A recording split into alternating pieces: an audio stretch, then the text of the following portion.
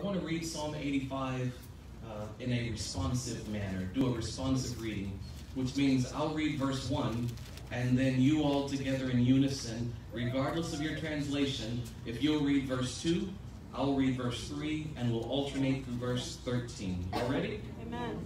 Psalm 85 verse 1 says, O Lord, you showed favor to your land. You restored the captivity of Jacob. You forgave, I'm reading yours. You restored the captivity of Jacob. Would you all read verse 2?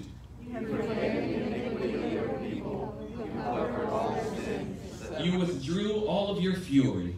You turned away from your burning anger.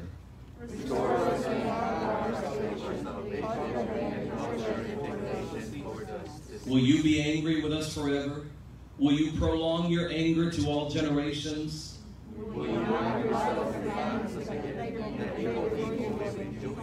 Show us your loving kindness, O Lord, and grant us your salvation.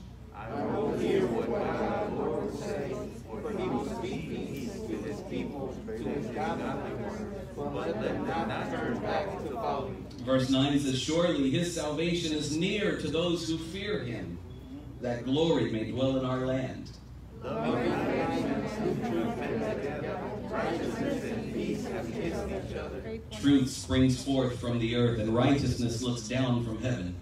Indeed, the Lord will give what is good, and our land will yield produce. Let's all read verse 13 together. Righteousness will go before him, and will make his footsteps into a way. This afternoon, I want to put a tag on the text. We'll call it Survival or Revival. Amen. Survival or revival. You may be seated in the presence of the Lord. Survival or revival.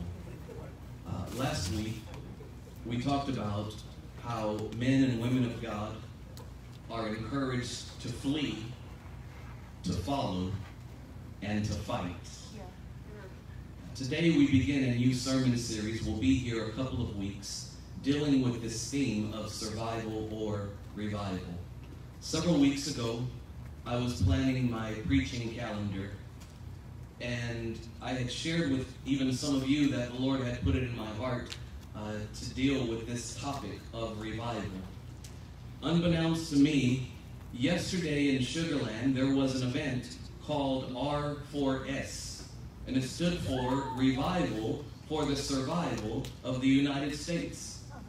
I'm not really aware of what they were doing. I just saw briefly there was a large gathering promoting and preaching about the importance and the need for revival. But I was encouraged to know that oftentimes when the Lord speaks, he confirms it in the mouth of 2 or 3 witnesses. I think we just got through singing about it. I think there are many people that are recognizing we are in a time where we are desperate for a move of God. Amen. Our salvation is not in who wins the next election. Right. Amen. It's not even in a COVID vaccine. It's not when things get back to normal. Our salvation is in the power of our Lord and Savior, Jesus Christ. Amen. When that's your rock and when that's your foundation, it doesn't even matter what's happening around you. Your foundation is stable and secure. Somebody say amen. Amen. It seems like these are our 2 options for the body of Christ today. I think we are given an opportunity, presented with a dilemma, that we can choose survival or revival. Yeah. Many times throughout the Old Testament, God gave his people 2 options. He gave them 2 choices. It reminds me of the prophet Elijah, who was proclaiming on Mount Carmel to the people of Israel, choose this day whom you will serve. If Baal is God, serve him. If Jehovah is God, then serve Jehovah. He says, but don't falter between 2 opinions. Joshua had said many years before, but as for me and my house, we will serve the Lord. Even the Lord Jesus Christ says in the Gospels, no man can serve 2 masters. You have to make a choice. You have to make a choice. One of my favorite authors is Oswald J. Smith. And he wrote a book entitled The Passion for Souls. And in that book, he gives 2 choices for the body of Christ. He says we have to either evangelize or fossilize. Those are the options for the church. Evangelize or fossilize. continue to multiply through evangelization, or fade into decay through fossilization. I think our choices right now in 2020 are enter into survival mode or enter into revival mode. Yeah. Amen. If you remember last week, we saw that in Egypt, we need to flee. In the wilderness, we need to follow. In the promised land, we need to fight. Another way of saying that, others have noticed, is that in Egypt, it's the land of not enough. In the wilderness, it's the land of just enough. Yeah. In the promised land, it's the place of more than enough. Amen. Or perhaps another way to say that is that in the wilderness, you're just surviving. Yeah. But in the promised land, you are thriving. Amen. And so I think our option is to decide that today we're not content with just surviving COVID-19. Amen. Amen. I'm not content with just surviving politics. I'm not content with just surviving racism. Yeah. I'm not content with just surviving anxiety and surviving frustration. I'm looking for a church that says, I don't just want to survive. God, we need a revival. We need a move of God. Amen. We need a wave of the Spirit of God. We need you to come into your house and show this world that you are, in fact, alive. Amen. It was in Psalm 85 where the people of Israel are facing national calamity. If you're not careful, you assign this to David, as people do mistakenly with many psalms. He wrote only about half of the psalms. This is a psalm written by the sons of Korah. And if you notice, in the context of Psalm 85, they're facing national upheaval. And much like us, they're recognizing we need a move of God and we need revival. Yeah. So I want to give you an outline. I hope you're taking notes. Amen. In verses 1 through 3, the first thing they declare is, Lord, you have saved us. They said, Lord, you saved us before. They said, God, you have saved us in the past. I hope you didn't close your Bible already. Look at Psalm 85, verse 1. Because 6 times in verses 1 through 3, it says those 2 words, you have. Follow along with me. In verse 1, you have shown us favor.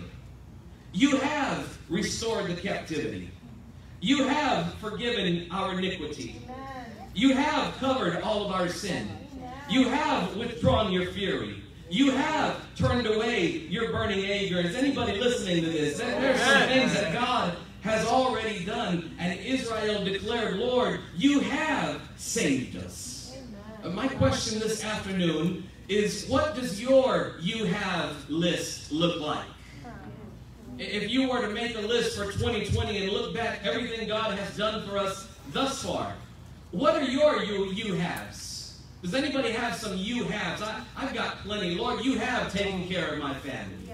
Lord, you have seen us through this. God, you have continued to put food on my table. Lord, you have put clothes on my back. Lord, you have been a friend that sticks closer than a brother. Lord, you have been the lifter of my head and the shade at my right hand. God, you have been faithful. God, you have kept your word. Lord, you have kept your promises. My question is, what are your you haves? If you have any you haves, why don't you praise him today for what God has done already?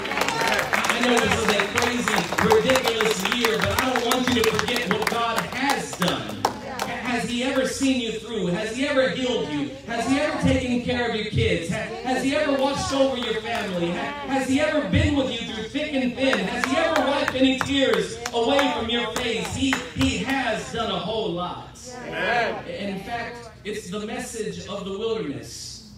Because the Lord reminds them in the Pentateuch that one of the reasons he allowed them to go through the wilderness, in fact, it's in Deuteronomy 8, we just read it. He says, because I need you to remember how I led you all these years through the wilderness. In fact, I like it better in the King James. It's one of the themes of Deuteronomy 8. He continually says, lest ye forget. Lest ye forget.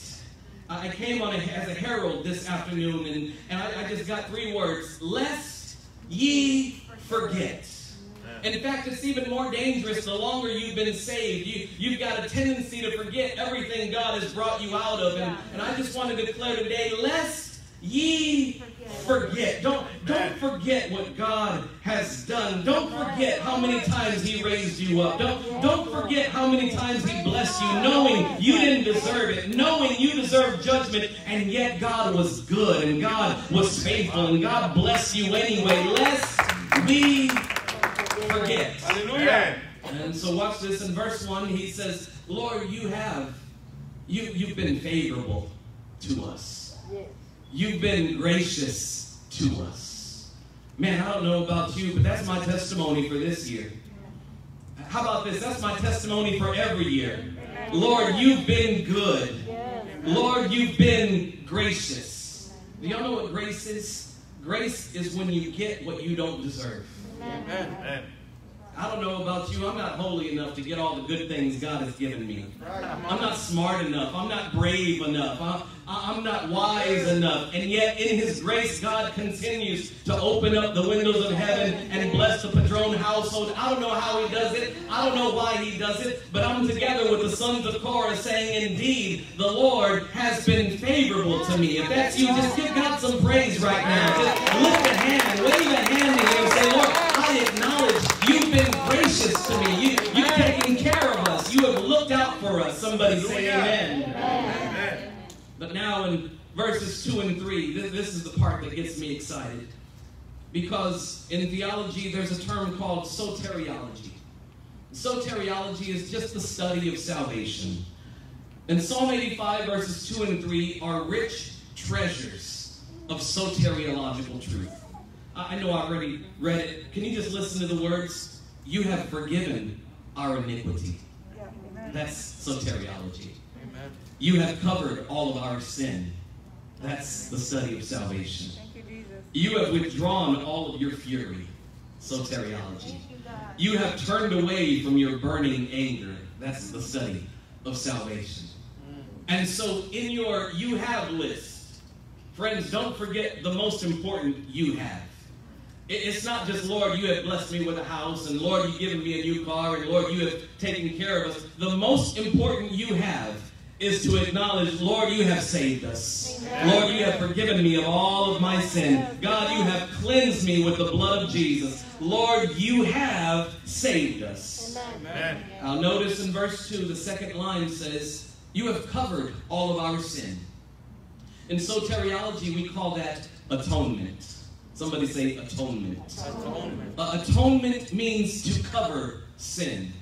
In Hebrew, it's the word kippur, or this word here is a variation, it's kasa. He says, you have covered our sin. That's the message of the Old Testament, that the Lord can cover your sin. Well, why does he cover it? Well, Habakkuk 1:3 says, God is so holy, he can't even look at sin.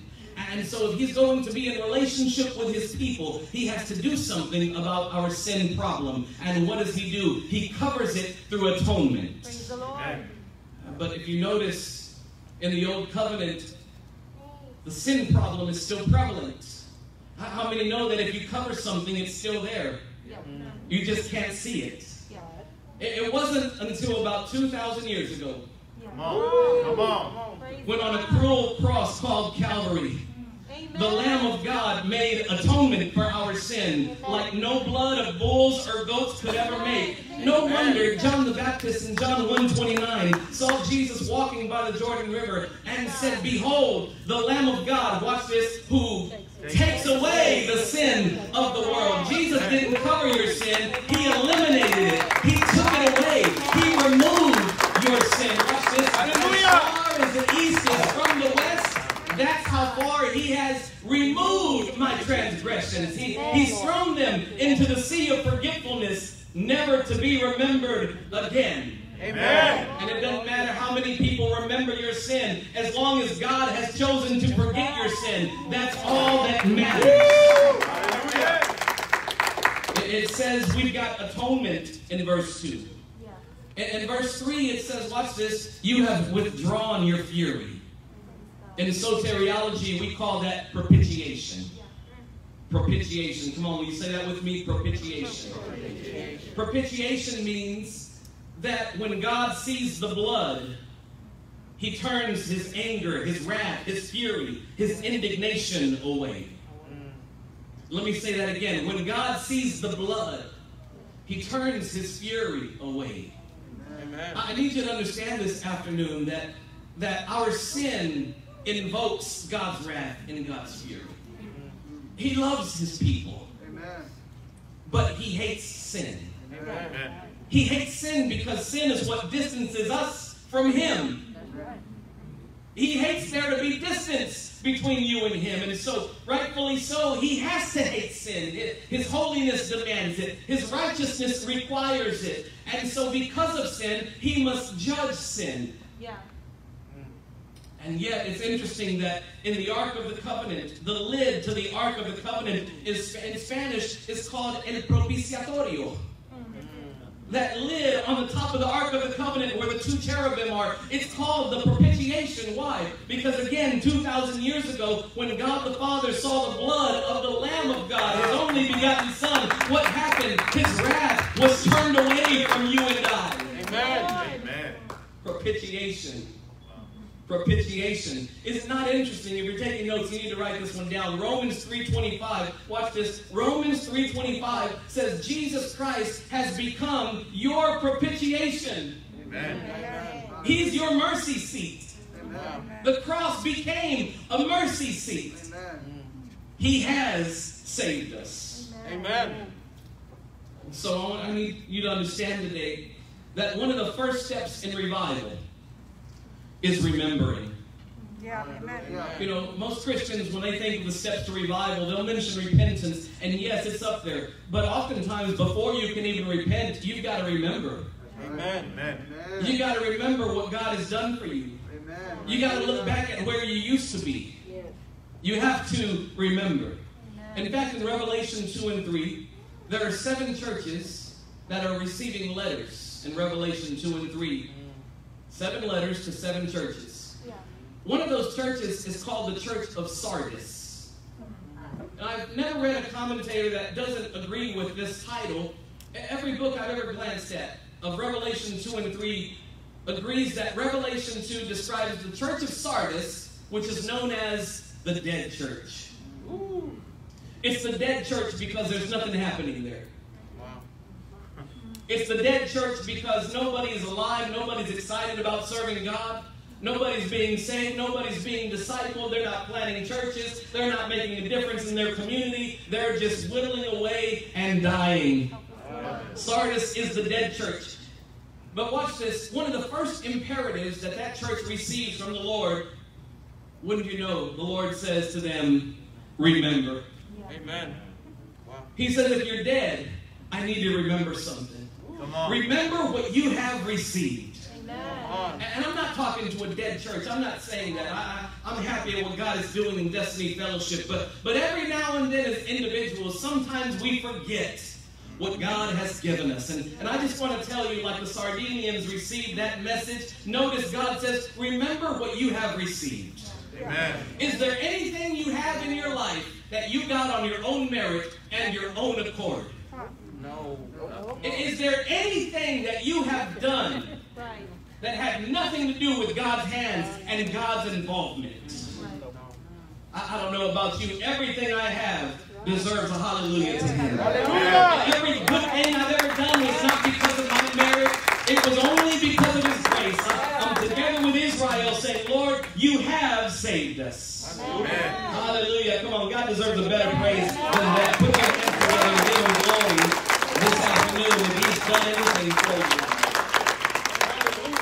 Secondly, their second declaration is not just, Lord, you have saved us. If you notice, they move to the interrogative. Now they're asking, Lord, will you save us? Amen. They said, Lord, you have saved us in the past. God, will you save us right now? Amen. Lord, I know you've done it before. I need to know, God, can you do it today? You will. Amen. Anybody ever been there? Lord, I know you healed me a while back, but God, I'm sick right now. I need you to heal me today. God, I know you brought my family through it, but God, I need you to save my marriage today. Amen. This is what they're asking. If you notice again, in verses 5 and 6, there's a list of questions. God, will you be angry with us forever? God, will you prolong your anger? 6, Lord, will you not revive us again? They're asking questions. They want to know, God, will you do it again? Amen. God, will you save us? Praise the Lord. In Psalm 85, verse 4, notice the first request. They're saying, Lord, restore us. Restore us. Can we make it personal? Just right there. You don't even have to shout it. You just mumble it in your mask. But if that's you, can you just say, God, restore me? Restore me, God. Restore me. Restore means to bring you back to that former glory. Restore means that you might have lost something along the way. You need it to be restored. It's kind of one of my nerdy things lately. I've been watching videos of how paintings are restored. I'm nerdier than y'all think. I DVR Jeopardy. Sorry, I didn't scare y'all. I'll go Final Jeopardy with any of you. And I've been watching these restoration series on how they'll take a portrait that starts to fade. And it starts to lose its color. And it doesn't have the shine that it used to have. I'm talking about paintings, not y'all. It seems like it's lost its value because it's not shining anymore. And so they'll take an expert artist who knows how to bring it through the process of restoration. It's a detailed, meticulous, painstaking process, and it's very, very slow. They'll look at each thread in the painting and make sure it has the right shade and the right tint, and they'll restore the varnish and all of the different paintings. Sometimes they even have to set it in a new casing, and they'll do all of this so that at the end you look at the finished product, and sometimes it looks even better than it did before.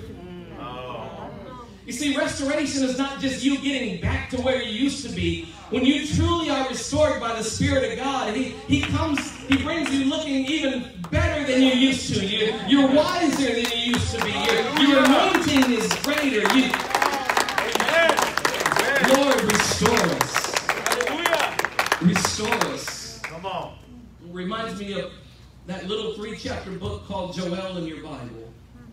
It starts in Joel chapter 1, and he says, look, Israel, I know times are tough right now because the locusts have devoured so much. It's old school King James. Y'all remember that? What the cankerworm has destroyed. And it's talking about locusts. He says what the swarming locust has eaten, the gnawing locust has taken. And he just goes through the destruction. You have to understand, it was an agrarian society. This is a farming community that Israel was in. And locust was one of the worst plagues they could ever experience and undergo.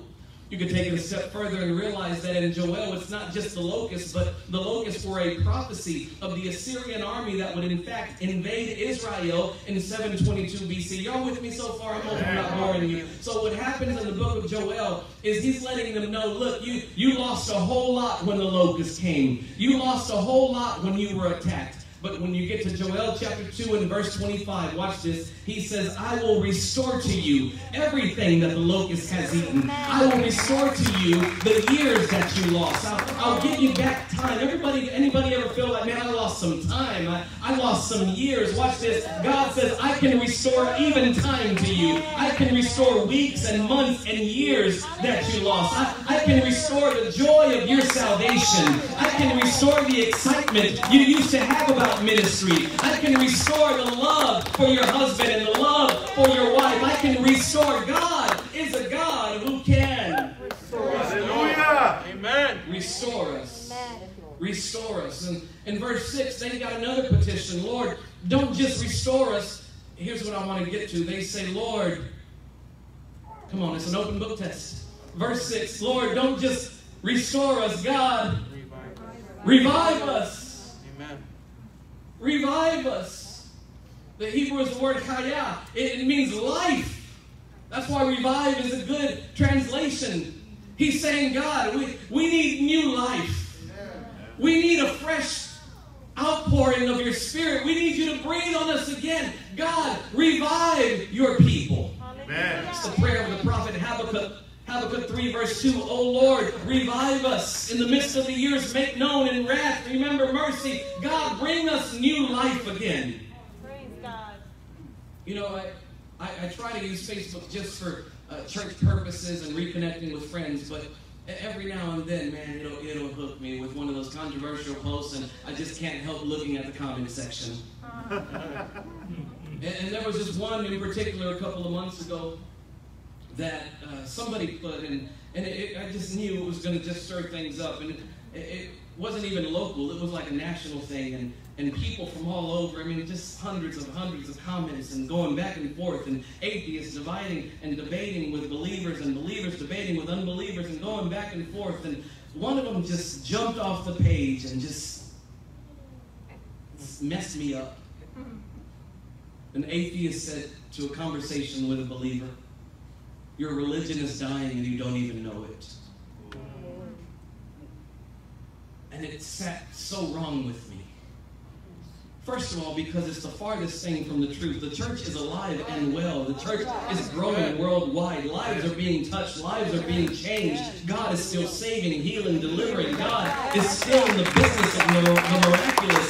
It's the furthest thing from the truth. But the second reason it bothered me is because that is the perception of some individuals. Amen. That Christianity is irrelevant and Christianity is unnecessary. You don't read that in the book of Acts. They weren't saying of the early church, your religion is dying.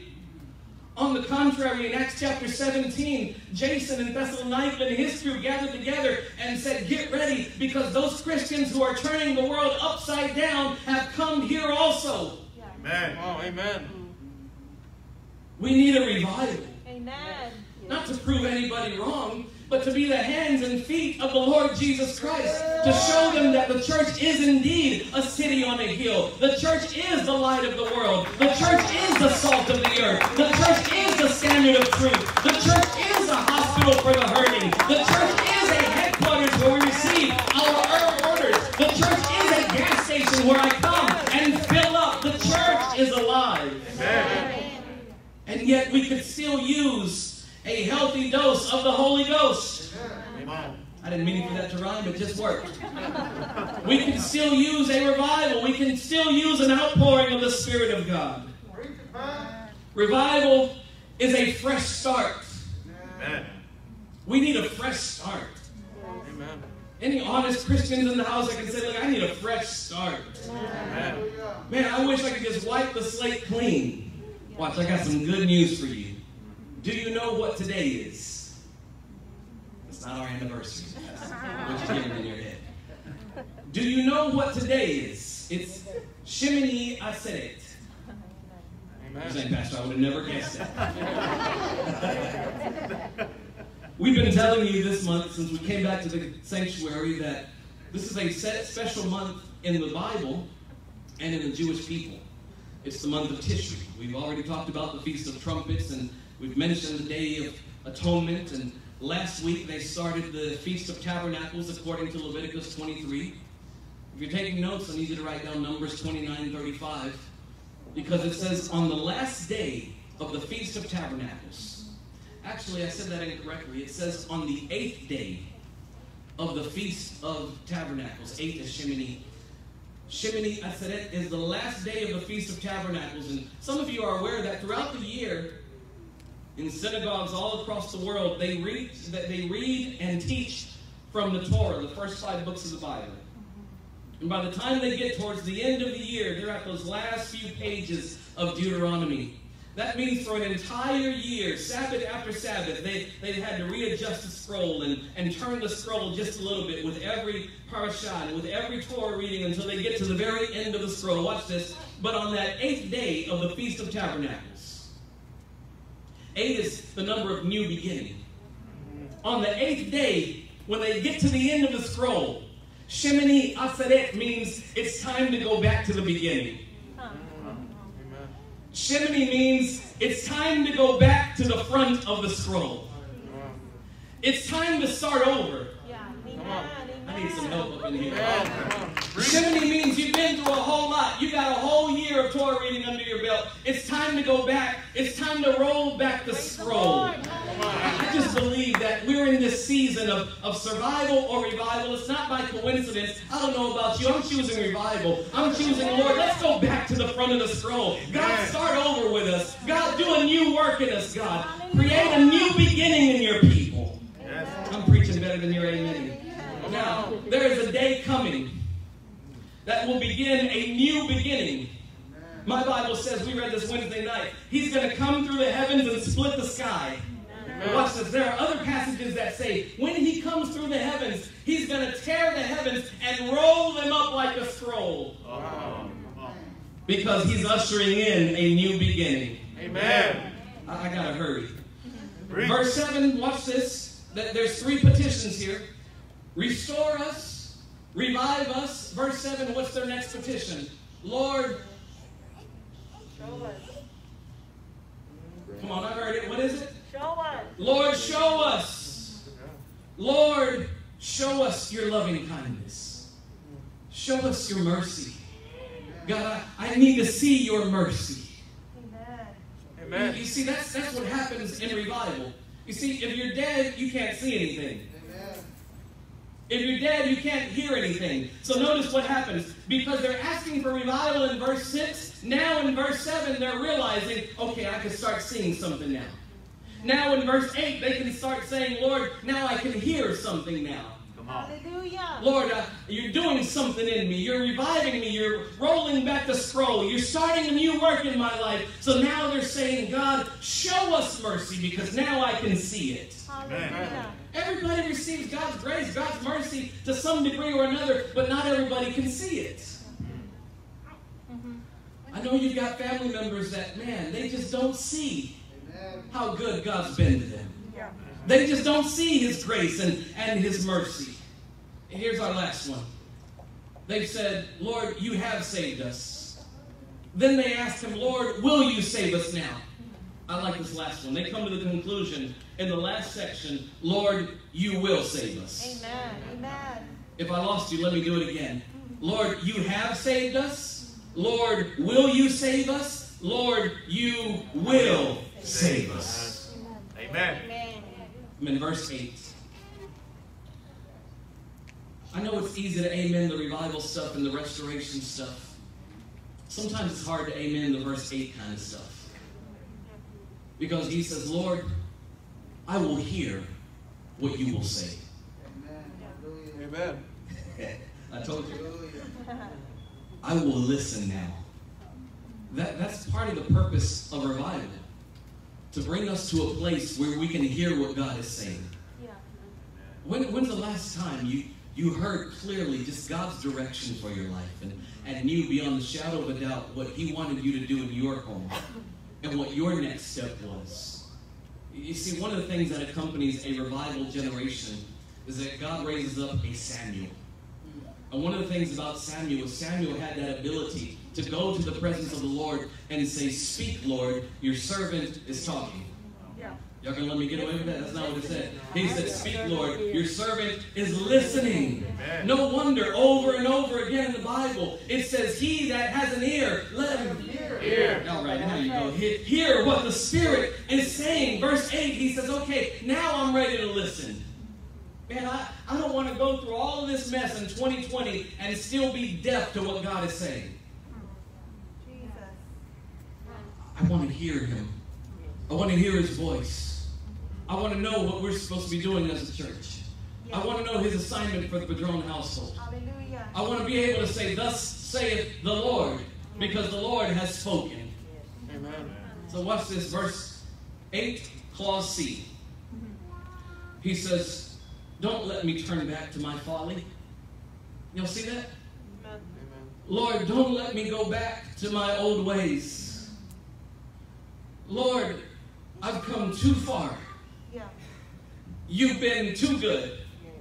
Yeah. You've done too much in me for me to go back to where I used to be. Yeah. Ooh, I need Amen. some help in here today. Thank you, Jesus. He says, I'm not going back to my old folly. You see, you have to understand, not only does grace get you where you are, it's grace that keeps us here. Yes. Thank you, Lord. Jesus. Because, Lord, if you're not in this, I'll mess this whole thing up. Amen. Yeah. I'll ruin everything you've done so far. He says, Lord, don't let me go back to my old ways. Hallelujah. I need some of you to say, God, that's me right now. I've come too far. I can't afford to go back. Lord, you've done too much in me. I can't afford to go back. Amen. Amen. I can't let the dog go back to its vomit. Yeah. That's Yeah. I can't let the backslider slide back into the pig's pen. I can't go back to my folly. I've made a decision. I'm going to follow Jesus and no turning back. I'm not looking to the left or the right, but God, I'm moving forward. And I don't care if I have to lose some people along the way. I'm not going back. Amen. Amen. Here's our last one. Brother John, would you help me? I'm in Psalm 85, verse 9. We'll pick up with the rest of it next week. In verse 9, this is the ultimate objective of revival. He says that glory will be in our land. Jesus, thank you, Come Lord. on. That glory will dwell in our land. Amen. This isn't some national patriotism glory. He's not talking about the glory of the U.S., the glory of Rome. This is the word kabod that is used to describe the glory of God. Yeah. Amen. What is revival but a display of God's glory? Amen. Come on. You see, when God's glory shows up, no one accuses your religion of dying. Yeah. Amen. Amen. When God's glory shows up, Christians aren't fighting each other. Yeah. When God's glory shows up, we don't have to beg our children to come to church. Amen. When God's glory is in the house, the world wants to know what's happening in there. Who is this God? What has He done for you? Show me the God of Israel. Amen. That's what glory, that's what revival is about. Notice He says, we need your glory to dwell in our land. That word dwell, I'm sure you've heard before in the Hebrew. It's the word Shekinah. It's associated with glory. Amen. We talk about the Shekinah glory of God. And for these next few weeks, I want us to look inwardly and say, God, I don't want to forget what you've done. But Lord, now more than ever, we need you to save us. Save our nation. Save our churches, God. Save our city. Amen. Let your glory fill this land. Boy, how about that for a COVID-19 vaccine? For God's glory to show up. Amen. Stand to your feet with me.